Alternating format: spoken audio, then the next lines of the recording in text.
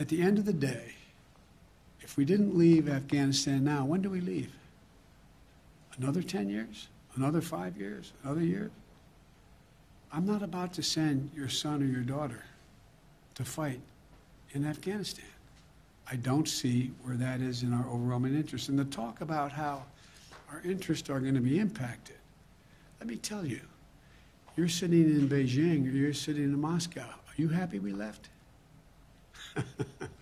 They'd love nothing better for us to continue to be bogged down there, totally occupied with what's going on.